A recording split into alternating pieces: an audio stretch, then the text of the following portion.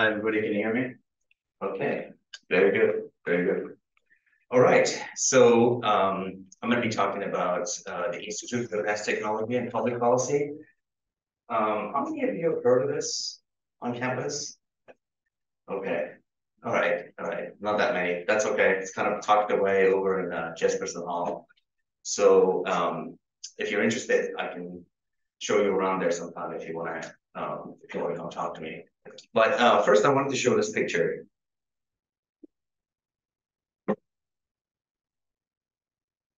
Anybody know what this is? Any of those people look familiar?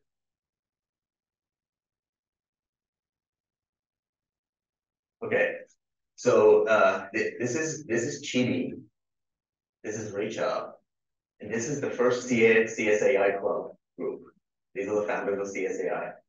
They're working on Nimbus right here on this project, and this is actually in the Institute lab. So when the club was first founded, I worked closely with them. I was an advisor on Nimbus because it's natural language processing, and we did a lot of really cool things. I think all these people pretty much graduated, but that was a few years ago. So we have kind of a history with CSAI. All right, so who am I? My name is Foaad Khosmood. I am the Forbes Professor of Computer Engineering. I graduated with a PhD in computer science from UC Santa Cruz. And my research work is in natural language processing and stylistics, in AI, machine learning and data science, and in games. And you might notice that the Institute's research activities also are around these things. And that's not a coincidence just because it's just a lot of the stuff that I'm into. Although we are totally open to other projects, other faculty, other students who get involved. Can work on anything in the Institute. All right, what is the Institute? All right, this man, his name is Sam Blakeslee, and he was a assemblyman and then later a senator in the state of California legislature. And he's also himself a PhD in geology from UC Santa Barbara. He represented the San Luis Obispo area in the state legislature. And once he left the state legislature, he founded this institute, and he was interested in a lot of different technology. He was one of the only PhDs that was in the state assembly at the time, state senate later on. And he was interested in doing a lot of work with technology and public policy. And so he started this institute, and his focus, one of the top areas that I wanted to focus on was government transparency. And this is a very unique thing that normally happens, that rarely happens. And normally what happens is when someone leaves the legislature, they go on to like lobbying. That's a big thing that they do, right? And whatever they've learned, whatever secrets they've learned while they were in the legislature as a lawmaker, learning about how the process works and who controls, levers of power and so on, they kind of use, for the lobbying clients. But this didn't happen in this case, right? So he was interested in doing a public policy institute that is nonprofit and open. And, at one point he was the minority leader, which is a pretty high-ranking position. And so him and his staff, especially whom I work with very closely, had a lot of this insider's knowledge about how things really work in the state of California, in state governments in general, right? And so focusing on that here was like a very unique opportunity because he has all this insider knowledge, right?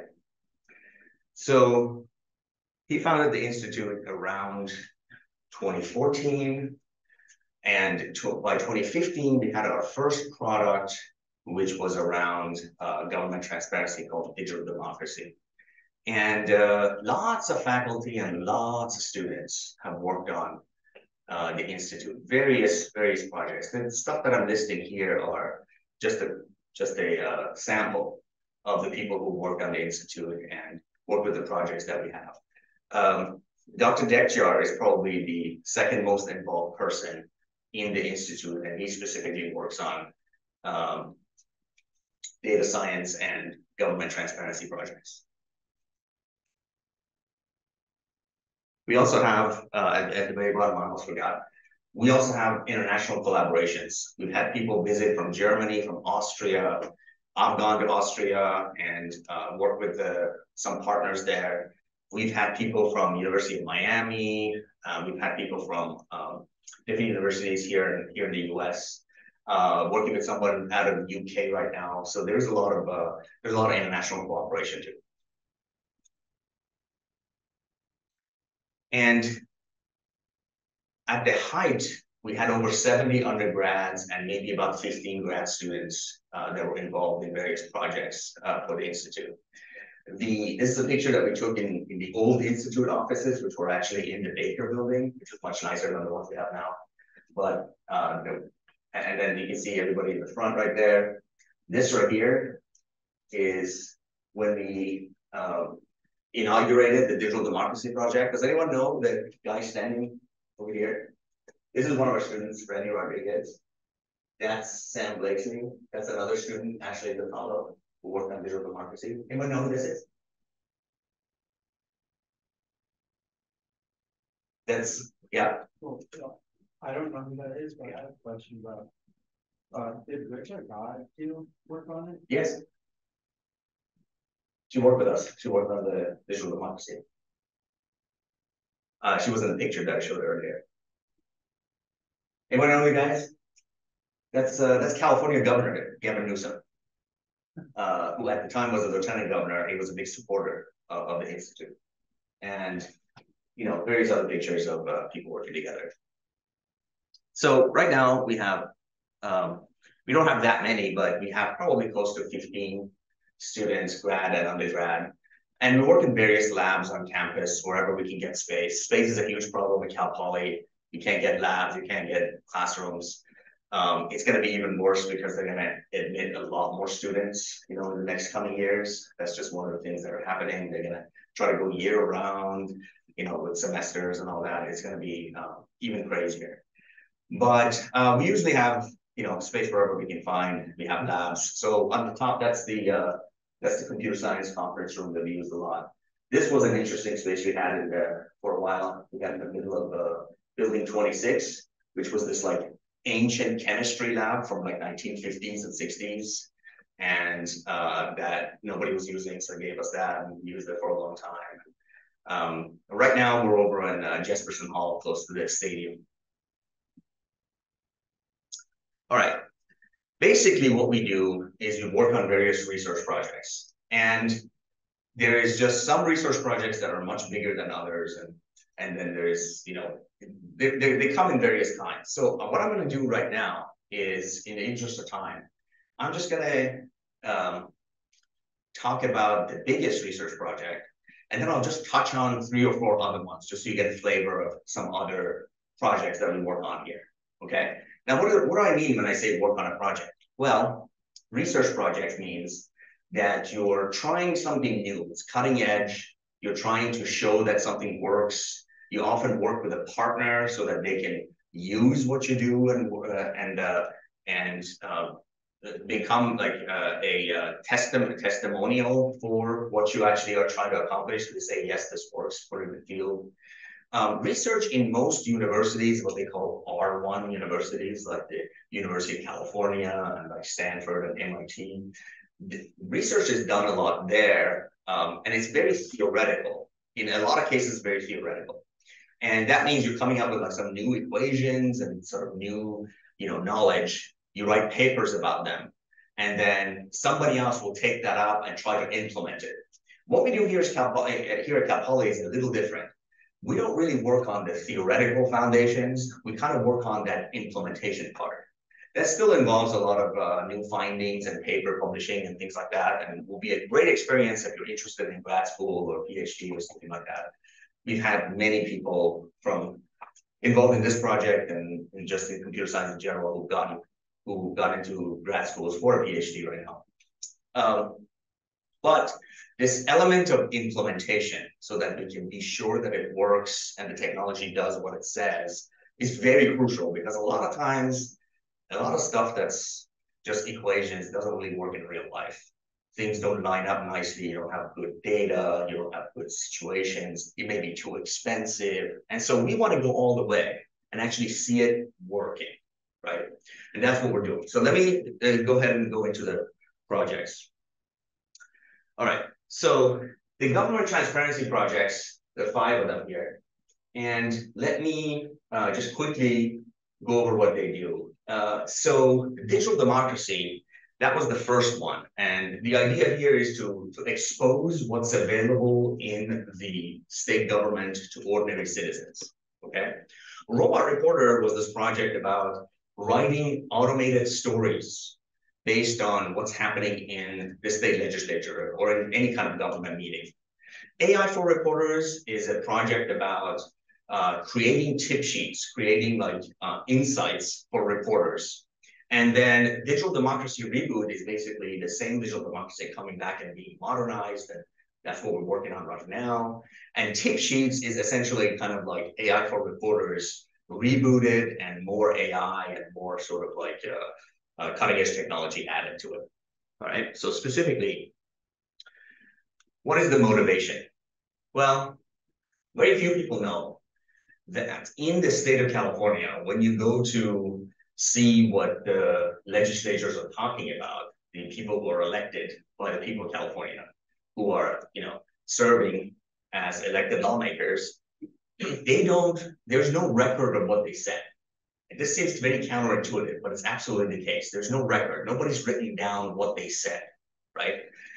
In the federal level, that record exists. But at the state level, that record does not exist.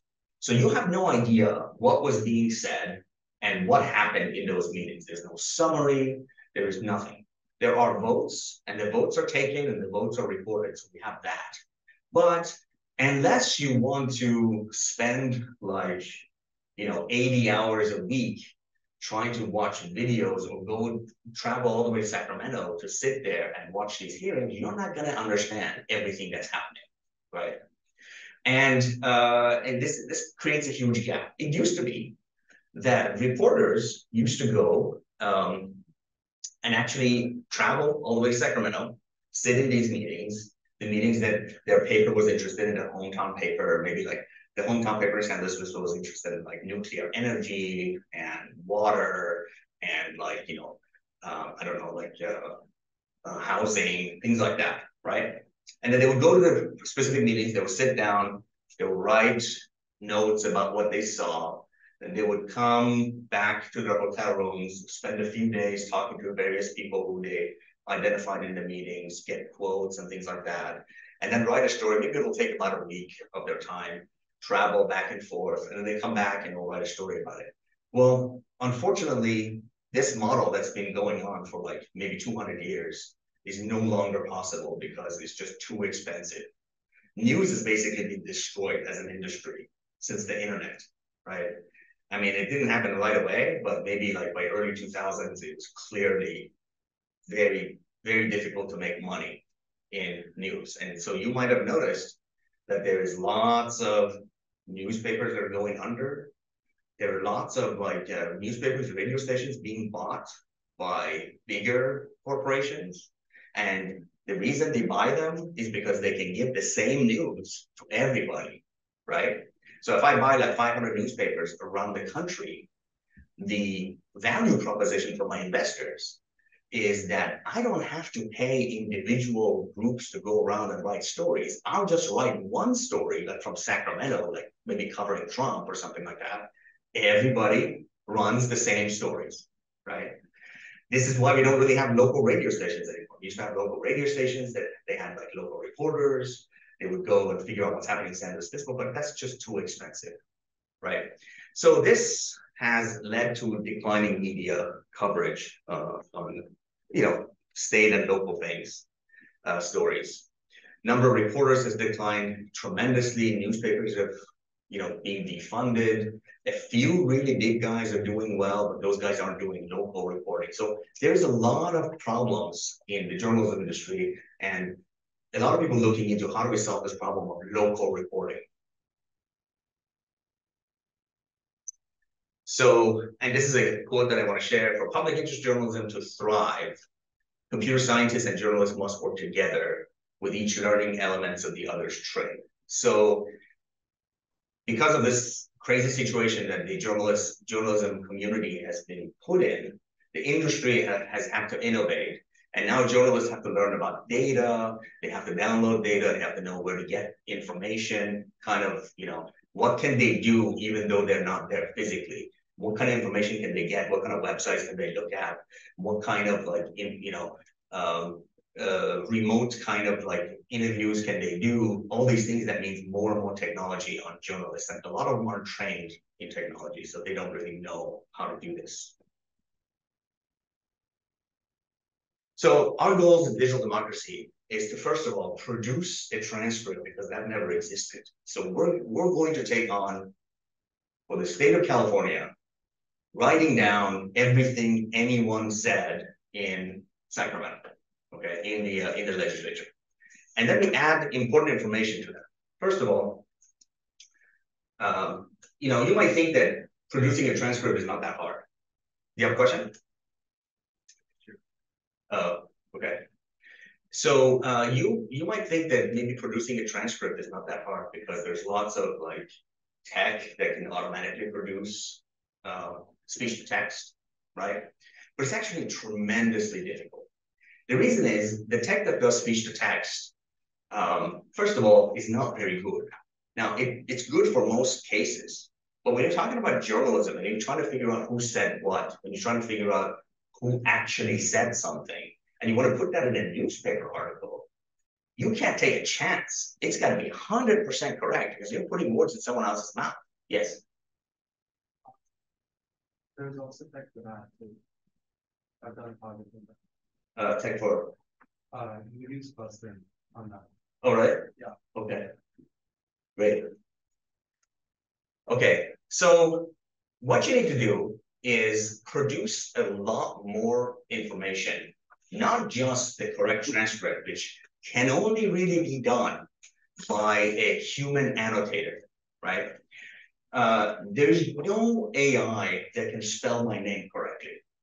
And I wouldn't expect it to. Why would they? It's a very unusual name. Never seen anything like that. It's not in large language models. So very difficult to spell my name correctly. What about the name of San Luis Obispo? Very difficult to get that correctly, okay? It's if you already know that what you're hearing is a city, you have a chance to go look at the name of the cities and maybe find the closest one and so on. But most of the time, you don't know what you're hearing from a point of view of a system. So that has to be corrected.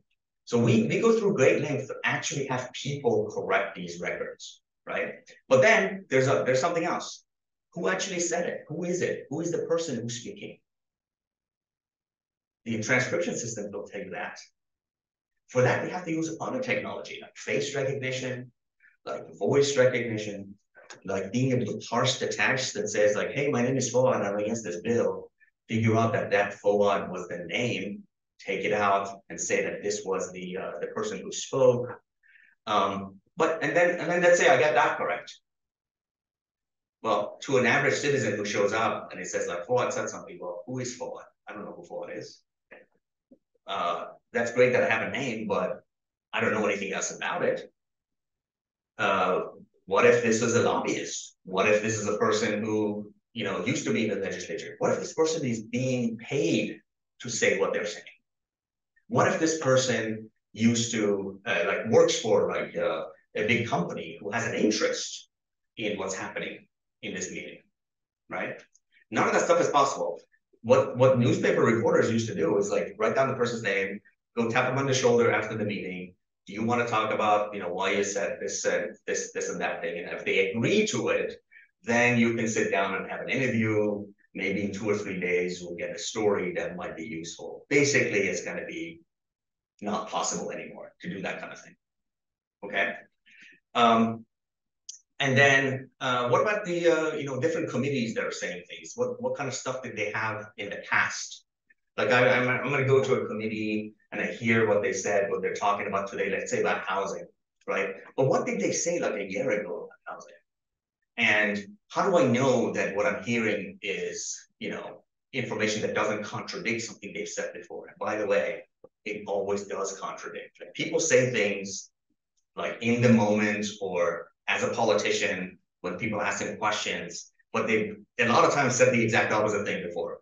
It's just that no one's paying attention. There's no system to put those things together, right? And what are the things being discussed? Like what topics are being discussed? What bills are being discussed? What is the history of these things? Lots and lots of information, annotation needs to happen for all this. Okay, and then on top of that, if you manage to get all of that correct, which just takes a lot of effort to get it, not just gather it, but make sure it's correct. Then it's how do I actually make that easily available to the public? Nobody likes spreadsheets. The general public doesn't want to come in and like look at lots and lots of data, 15, 20, 25 to 50 dimensional data objects, and say like, yes, this is, what they really want is to like search something and immediately get what they want.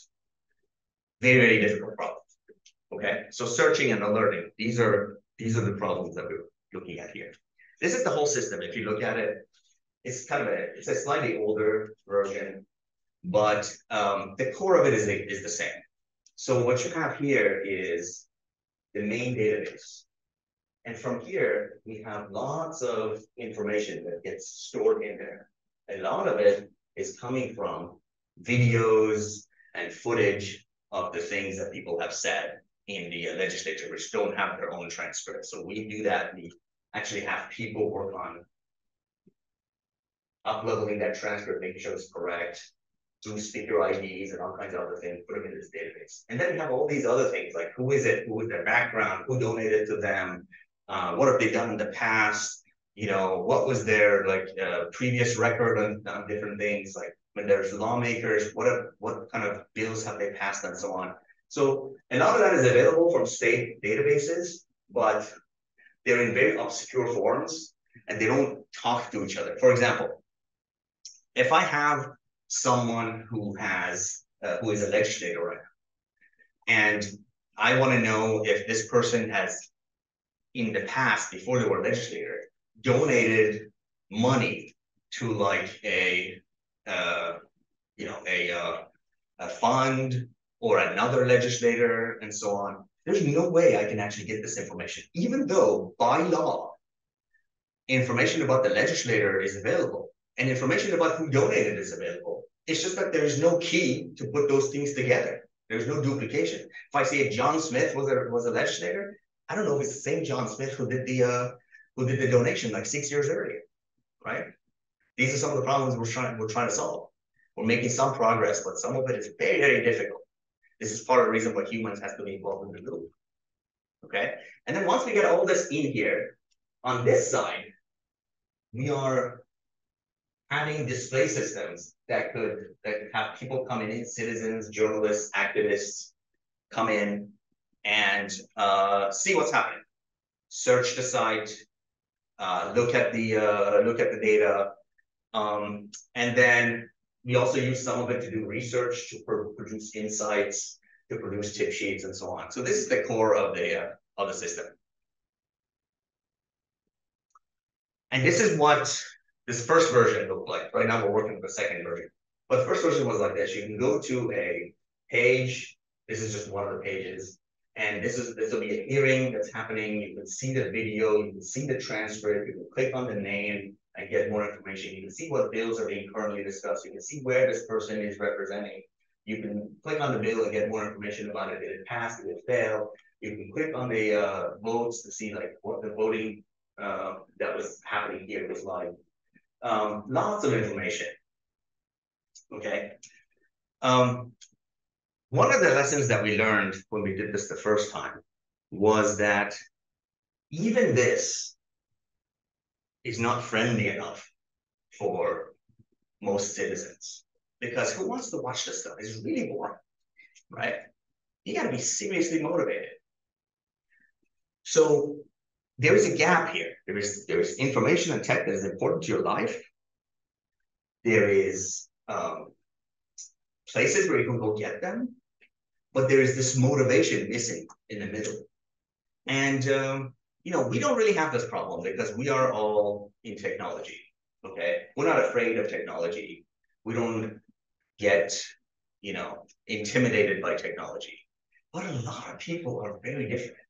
Think about people who have like basically never really done much with computers, have completely been like in, you know, field of liberal arts, let's say, and they're not very savvy and they're kind of afraid and they don't have the self-confidence. Okay. How does a person like that get their information? Because, you know, I told you this was like a recent problem, relatively recent, like 20, 25 years since the internet disrupted the whole business, right? But the same people used to be around and they used to get their information just fine, right? Because they used to get their information in a form that was very friendly to them. What was that form? Newspaper articles. That was the form. You could read that. It would be like all this data could be summarized in that article. And no one's afraid of that. People have no problem reading that. And that's what a lot of people have done in the past, right? And what we want to do is give that to them, make that available for them. But in order to do that, we have to empower the journalists to be able to write those stories. Writing those stories automatically is an option, but it's not a good option because there's still so much information other than what we have in this database, even though the database is huge. There's just so much out there that depends on the lived experience of a person writing the story that you can't really duplicate. There's no way. So what you can do is empower them to do this work, and they can do the rest. All they need is some help. All right. So we got written up in Wired and different newspapers. And then around 2019, we started looking at this product from the point of view of journalists. How do we get journalists to get involved? Because before it was just about ordinary citizens, and it kind of didn't work because they didn't come to the site and they were too bored. And the kind of people who came to the site were journalists. They were really excited about it. The journalists were using it more than ordinary people. And in fact, FBI was using it because there was all this like information that they had to spend money and time trying to investigate, like fraud, like election fraud, things like that. And they were essentially duplicating everything we were doing to try to do that. So they just went to the site and said, hey, this is our year, we can use it. So we came up with this other system to try to gain insights from all this data that we have and make that available to journalists. And we started calling it AI for reporters, and now it's called tip sheets. And it's just electronic set of tip sheets. It looks like this. You go to a site, you log in. It's not live yet. And you can click on, so these are like headlines generated automatically, each of them relating to a certain government hearing that was held, like in the legislature. And then you click on one and you see all the insights, including the full video, the transcript, some facts and figures about like who's speaking and what ranking they have, quotes that you might want to use in your articles right here, background data, tables about how people voted and who donated to them and all that stuff, right? And even this is just a tip. This is just to make the journalists realize if they want to write a story about this or not. And if they do want to write a story, there's still so much else that they have to go investigate, right? Okay, now let me move on to a second project. So this is a fairly recent project with a faculty member from history. One of the things that I'm really interested in and the Institute is really interested in is this thing called digital humanities. Digital humanities is all about basically applying computers to like traditionally non-computing things like humanities, like journalism and political science and English and history and sociology, things like that, right? So we actually have a very distinguished, top-notch researcher here at Cal Poly, Dr. Cameron Jones, who's actually written a couple of books about this issue of identifying people of African descent who used to be in California before California was part of the United States, okay? So during the Mexican period and the Spanish colonial period, a bunch of people of African descent were here. But we don't know about them because nobody wrote stories about them, and the whole society was racist anyway, so they didn't really acknowledge them. And what they used to do is they actually kind of changed their names to be like more Spanish sounding so that they could get jobs. And the Spanish colonial administration, they were so desperate for people to work that they kind of looked the other way, even though their racist laws said that you can't hire Black people and so on. So they ended up with lots of Black people here in California. This guy right here, Governor Panoptyk, was the governor of California, was the last governor of California before California became part of the United States. And he was a Mexican national, Mexican governor. If you're from LA area, there's lots of streets named after Payo or Pico. They're named after this guy. He used to be one of the largest landowners. In fact, his descendants used to own the land that later was bought by William Randolph Hearst, who became Hearst Castle.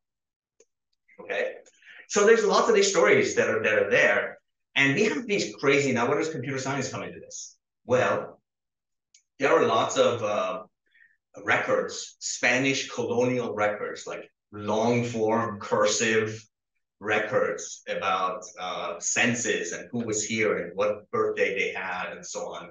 They had some records. The earliest ones is from 1790, right? And then later on, because of these parishes, like, the whole administration was divided around these missions, right? And in the missions, they had records. They had baptism records. They had marriage records. They had records of that kind. And so there's all that available, and a lot of it has been digitized, and some of it hasn't yet been digitized, right? So we have that information, and what we want to do is try to understand by putting together family trees, because we know some records from census, we know marriage records and things like that. Let's put together family trees and find out exactly how many African people were here from those records. So that's a project. Anthony's working on that with Dr. Jones. All right, another project, Panoptyk. Panoptyk is an information-based, massively multiplayer online engine, okay? The premise is very simple, even though the project is incredibly complicated, maybe the most complicated project you've ever attempted, okay? The idea is this: how many times have you played MMOs? And in MMOs, you have lots of non-player characters, okay? And these non-player characters, they are really obvious to you that they're non-playing characters, right? Who's played MMOs here before? Okay. Yeah, sure. Tell me how you know someone is not a real person, but an NPC. Yeah. They'll say, "Hi, I'm Jamal, the shopkeeper." Right. Exactly. They have a very routine like pattern that they behave and say, right? You can't ask them more questions. Sometimes you can, but then they just answer the same thing over and over again. If you look at them, they look like they're robotically controlled, right? Shopkeepers, they seem to be there like 24/7, so that can't be a real person. And all kinds of things that gives this away, right? So, and this also creates another problem, or it relates closely to another problem. There's been lots and lots of AI work in video games. AI in video games is a field that's growing, and there's a lot of work that's been done. But just a small fraction of that work that's been done in research schools, top schools that are doing video game research like UC Santa Cruz, just a small portion of what they work on has ever found itself to AAA games. And the reason is that these big studios, they don't really want to take a chance on AI because they can't know exactly how AI is going to behave. And AAA studios have voice acting. And this prevents them from using AI. Who knows why? What's that? So licensing? It's not licensing. It's not licensing. Yes. Well, it's because, well, for multiple reasons. If you had like an AI like with text to speech or something with someone's voice, first of all, there could be some legal issues with that. Secondly, because it's another black box into that, there's a chance that it might fail on certain words. It's going to take the player out of the experience. What if I told you there are good text-to-speech systems that could actually replace voice actors, but we still can't do it? What do you think that is? Yeah. I would think it's a labor issue. I'm thinking of the strikes in. You're right. There is a labor issue, and what I would love to see is in this industry and many other industries that people could license their voice. Like if your voice is being used to do something, you should be licensed. Like it's totally unfair for you to be like reading something once and then a robot uses that same voice later on for free. No, that's what Hollywood actors also want, right? So I'm not specifically talking about that. The issue is this: the lines are pre-written. The lines are written ahead of time for the game. Every game has all the lines written ahead of time. Okay, doesn't matter if a robot reads it or a human reads it. The lines are set in stone. If the lines are set in stone, what does that do to your player experience? Well, isn't that what causes the NPC feel like you know that they're a robot? Exactly. Yeah. Exactly right. So if this was a true AI system, right? If this was a system where it would act normal, it would act like a normal person. You know, the AI agent would act like a normal person. You couldn't ahead of time write down all possible lines, right? But that's what's happening. Now, you can do this. There are systems in video game research that could generate language on the fly, so nothing is written ahead of time. But because you have voice actors and you have testing issues, this hasn't been adopted in the AAA industry. Okay. So this also affects something else. Forget the NPCs for just a second. Think about the overall story. The overall story, the experience that you have when you play a video game, right? That's set in stone too, isn't it? Especially MMOs, right? I mean, you've got two kinds. You have sort of story-heavy video games where your actions don't seem to do much at all, right? Your actions don't make any dent into the story. The story is written, it's on a rail, it moves on. You go from one stage, one chapter to another chapter to another chapter. And it doesn't matter how you play and who you play, it's always going to be the same story. Okay. On the other side, you have a lot of sort of what we call sandbox games, where you can just run around, do a ton of things, anything you want, like in Grand Theft Auto, right? You can do a lot of other things and not be related to the story. Of course, they also have a story that goes on a rail, but they kind of compensate for this lack of freedom that you have during your story by giving you the sandbox element so that you can just play, do whatever you want, completely ignore the story. But when you do that, you don't have any consequences. Like things that you do, people don't seem to remember the things that you did on your own. The only things that people remember is the stuff that you did as part of the story. Okay? AI can solve this. The issue is who's doing the writing? The writing is all done ahead of time right now. What if an AI could be doing the writing and it could be editing the writing, changing the writing in the middle of the game? Okay. Right? Anybody ever watch Westworld? Yes. Okay, that's what Westworld was, right? I mean, science fiction. But in Westworld, you could start an adventure with a bunch of robots, and then you could just do something completely different that the adventure did not account for. The robots would all react naturally, and you still have a fulfilling experience with consequences. Okay? And so the idea that we have to be able to solve this problem is this. In an MMO, you've got lots of players. And these players, they go around doing things. And when they do things, those things could be ingredients of stories for other people, right? In other words, imagine you're in an MMO and there's 200 people and there's like 25 people doing something interesting. What if you could take what they did that was interesting, and then you would make a mystery out of it for other people, like completely different 25 people who weren't even part of the same area. And they'd be like, hey, this has happened. Now you can have a quest that you this completely dynamic quest to solve this, right? In order to do this, you have to keep track of every detail of every game, every object, everything that has been done, every intention. And you have to have a lot of NPCs that are essentially indistinguishable from people, right? And that's what this project does. This is my master's student, graduated a couple of years ago. Right now, works in the game industry in the Bay Area, and we published a paper about this. And that's one of the main areas. The last master student who works at Apple graduated last year, and she put in the most time into this. All right, let me talk about the last project that I'm almost done. Botnet-driven spam. So this is a project that I really like because it brings in security and NLP, right? You've seen botnet spam before? So these are like, sometimes it's called forum spam. So if you go to a forum or maybe Facebook or nowadays X and Twitter and everywhere, right? And then you see like, you see a robot actually try to pretend like they're a human and start like talking and then like say like, hey, by the way, you can buy homes in Florida or something, something like that, right? This happens all the time. And then this is called forum spam.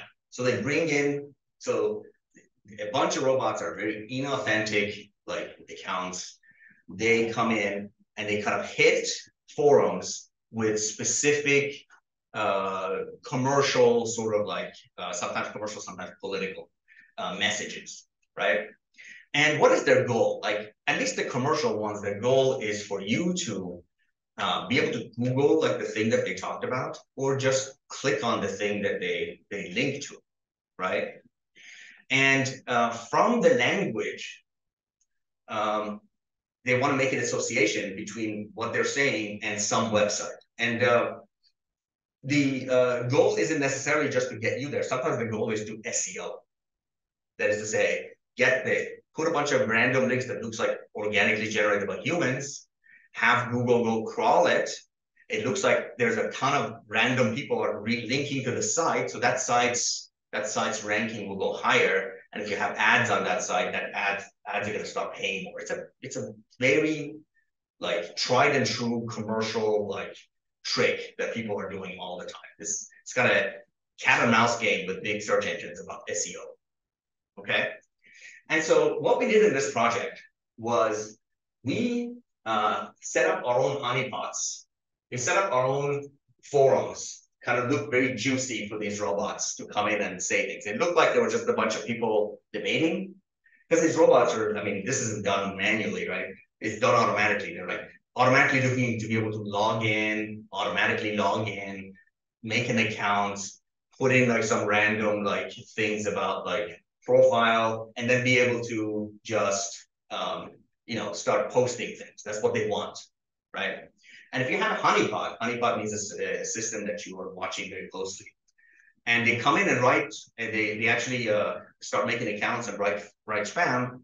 You have access to a few things that you normally wouldn't have. One thing is, the IP address they used. So you can see that there is like 400 accounts from the same IP address, right? And you can see the language that they use is very similar, because a lot of these things are template driven, so that they write language. This was done a few years ago before large language models. And I just think large language models are going to just blow this up like crazy, because it's just going to be even harder to tell what's happening, right? But anyway, with this, you can see what they write, and you can see the accounts that they come from. You can cluster together a botnet. You can reverse engineer the botnet, okay? What are the IPs associated with the botnet? What are the language that they've spoken? You can look at, knowing for sure that 10 or 15,000 accounts are coming from the same source, right? And then looking at what they're written, you can use machine learning to look at other things that look exactly the same that you don't know for sure what IP address they came from and put them into the botnet and start growing the botnet. Yeah. Wait, so that reminds me, like if you put like your name on like a website or something, you sign up. Yeah. And then let's say like on Google, like it knows your location. Sure. And your route or whatever, it could do the matching because they sell the data. Yeah, but these botnets, they don't have JavaScript running. So you can't get their location or anything like that, but you get their IP address. The reason they don't have JavaScript running is that's really expensive. Although the newer ones did start putting like a whole browser simulator as their interface. Okay. And so anyway, we looked at this. We went pretty far. We published on it, but it's still on the table. Myself and Dr. Bruce DeBrule, who does security at computer science department, are interested in taking it further. Okay. All right. I've already been over time, so let me just stop here and see if you have any questions. Thank you.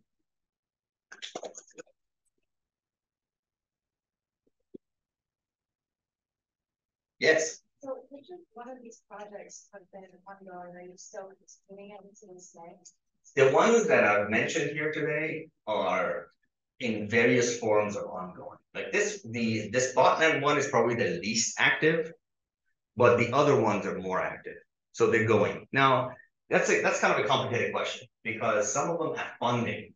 When you have funding, you have a bigger team and other things you can do with it. Like the digital democracy and cheat sheets and AI first orders, they have funding. The Panoptyk and botnets and what else do they have?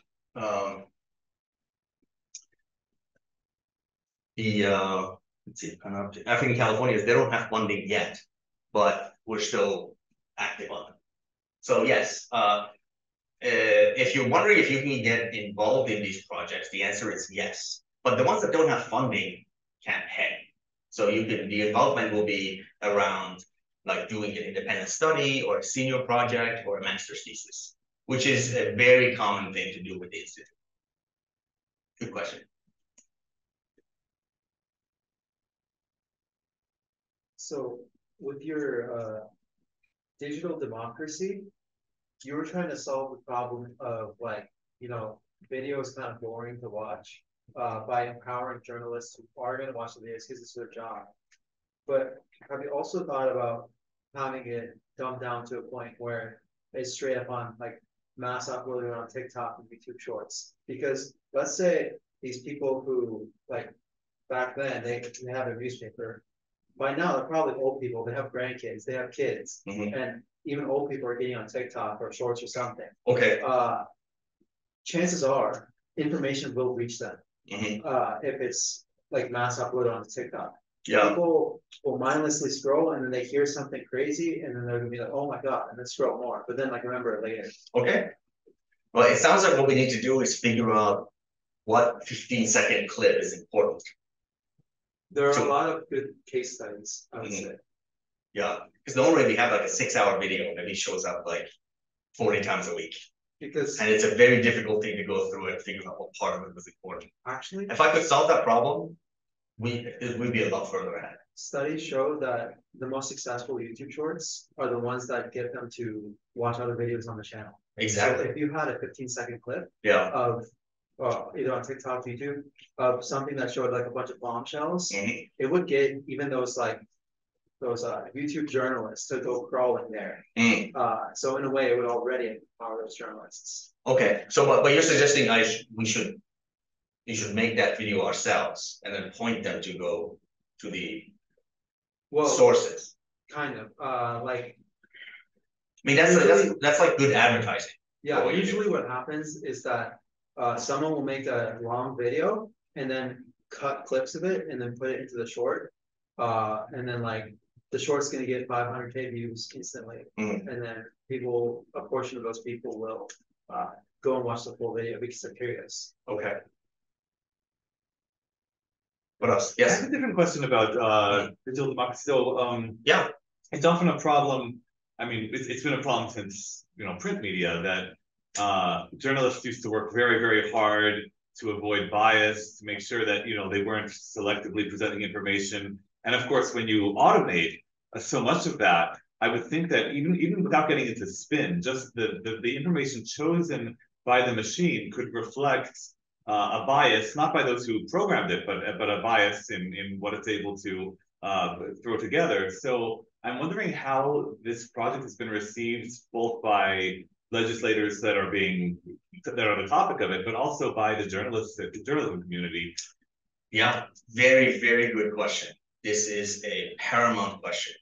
Any technology will have inherent bias in it. There's nothing you can do. I don't care how, you know, objective you think you are, there's going to be bias. So you asked two questions. How is it received by the legislature? So it's not received very well by the legislature. Right? The legislature doesn't want this at all.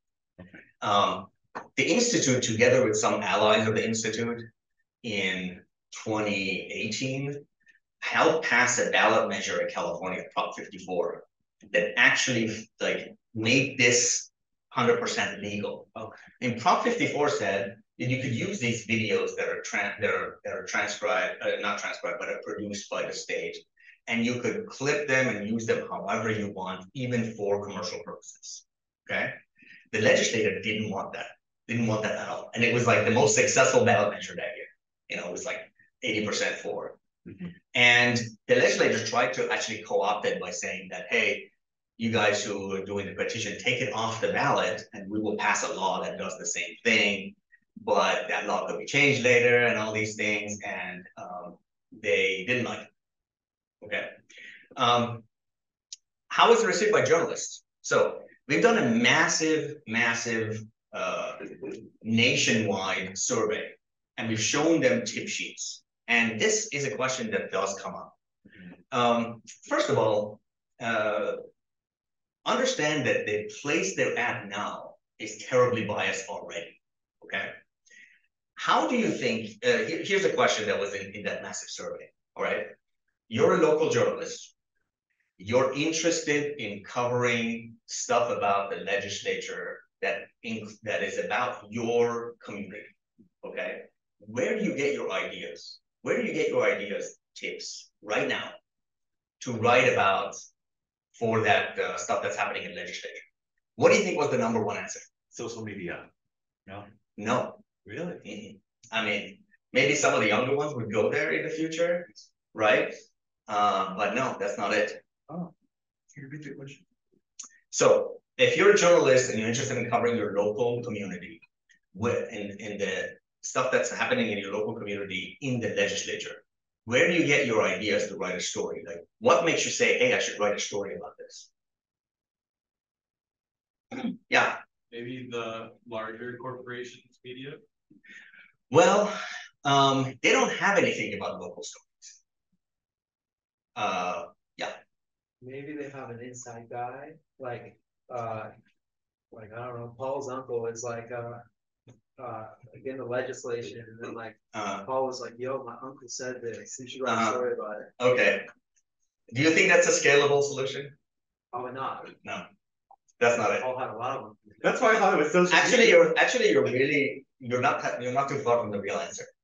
Okay. So let me just suspend the mystery, because it was a total surprise to me too, and it was just like, I was like, oh shit, it's really bad. Okay. The way they write stories is they look at the press releases of the actual people who are in Congress, in the legislature. So the office of whoever represents this area, like Don Addis right now, okay, represents this area, it's gonna put out press releases. This is what Don did. This is what Don worked on. This is like the stuff that happened today. And then they take that and be like, yes, write a story about it. Okay. What's the problem? Biased. Completely biased. 100% biased. Is Don Addis or any representative going to say something against themselves? Are they going to hold their own feet to the fire about things they may have said before? Right? This is where we are. Okay. Yeah. All right. Now, on the very good question that you asked about how do we handle bias here? Yeah. Well, we have two issues. We have two sort of like levels. One level is that everything here is a suggestion to the reporter. The reporter is still in charge of what to put in and what not to put in. The second thing that we make 100% sure that we have with everything that we produce here is that we have a primary source evidence for everything that we say here. You click on, like, for example, speaker participation right here. It says that this person who presented this bill, this person right here, was a prominent speaker in this hearing. So you can be like, yeah, this person spoke, prominently. How do we determine that? Click on this, it will tell you. We looked at the number of minutes they spoke compared to others. Here's the math. You can quote it. We looked at number of questions were asked. Here's the math. You can look at it. Click on every question. Go directly to the video where the question was asked. So you can see, right? Over here, quotes. Here's some interesting quotes that people said you might want to put in your story. Okay. Are they accurate? Are there other quotes? Yes. We have a whole list of other quotes you can go down through. You can go exactly to the place where that person said it, so you can see that you're not missing any context. Every other number that we have here has a formula behind it that is directly calculated from everything that is what we call primary source evidence. Okay? Yes, even despite all of this, it could be argued that there's some bias that seeps in about like what's available to you to look at and what's not. That's true. That's, that goes with basically everything. Like even journalists right now have that bias, right? But what's available to them. They've never been able to do like a search about like, say, this one person over their 9-year career, how many times they passed bills about healthcare. Never been able to do that before. I mean, they could, but it would take a week of their time to go to the archives and like figure it out. Now they have access to that and they could look at it and cite primary sources. So that's what we rely on. We rely on the fact that we are not making any judgments. And if there is any formula used to surface these things, those are transparent.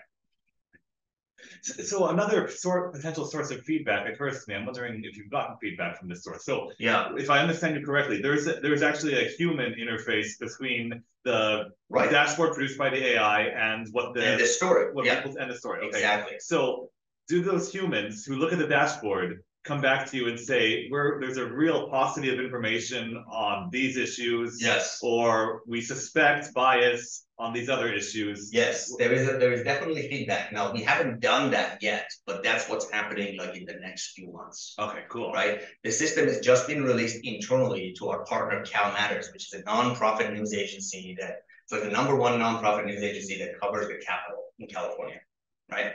And their reporters are going to be looking at this and giving us feedback for the next few months, and we're going to be making changes based on that. Also, they promised to share it with other reporters throughout the state as well. Yes, that's going to be an ongoing process, tweaking this, knobs, numbers, things like that, for sure. Nice. Yes.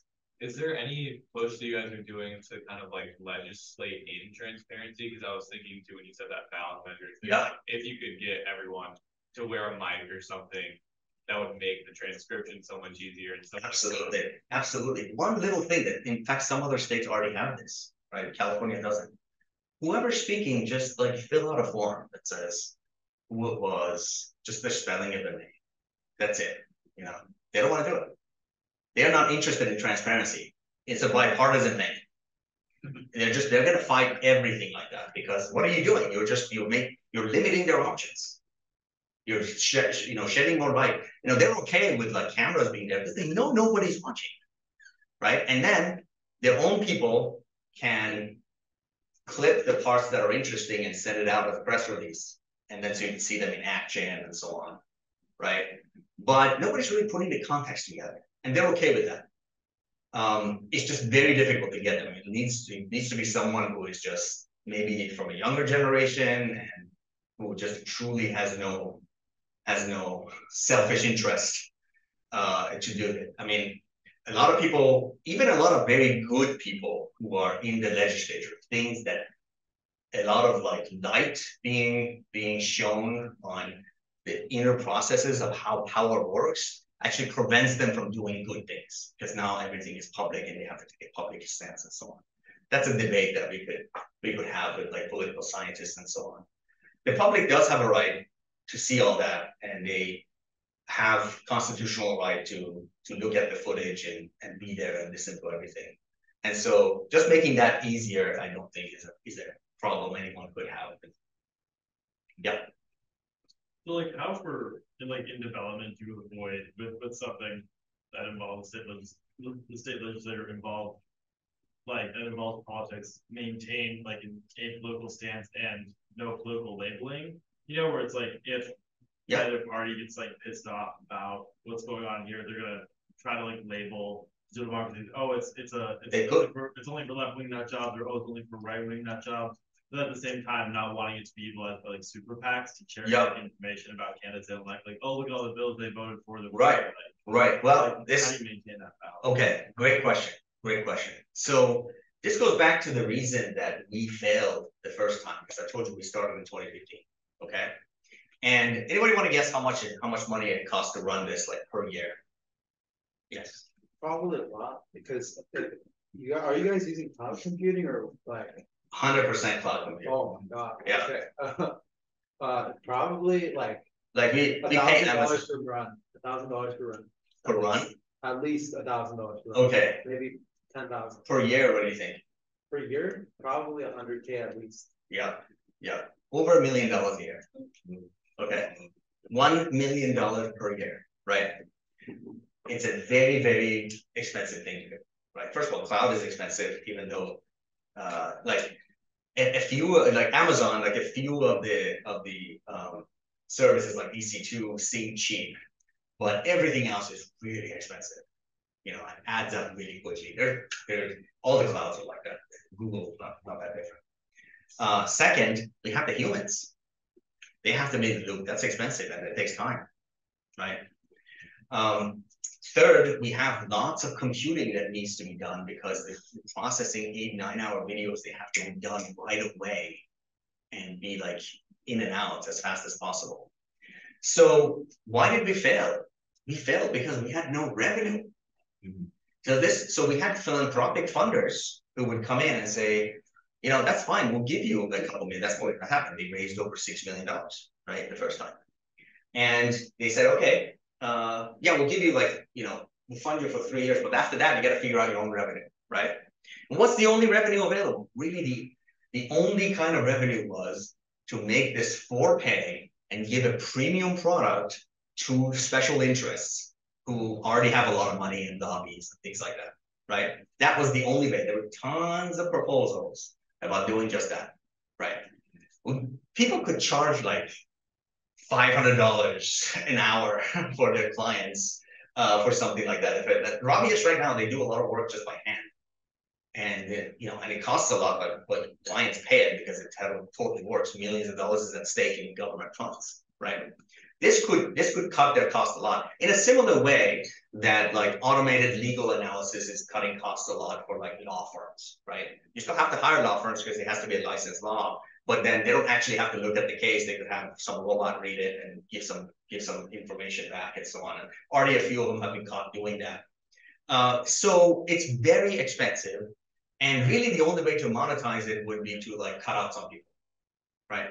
So that's part of the reason it didn't work, okay?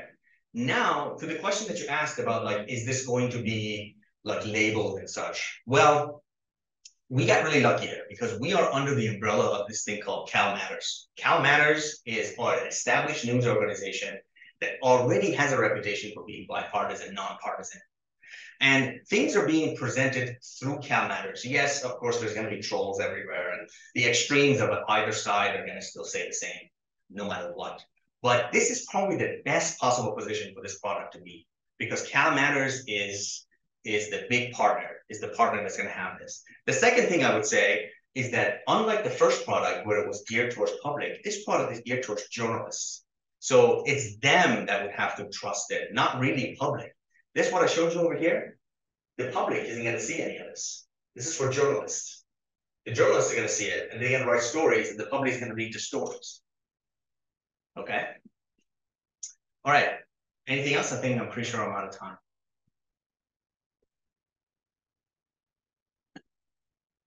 Okay, thank you.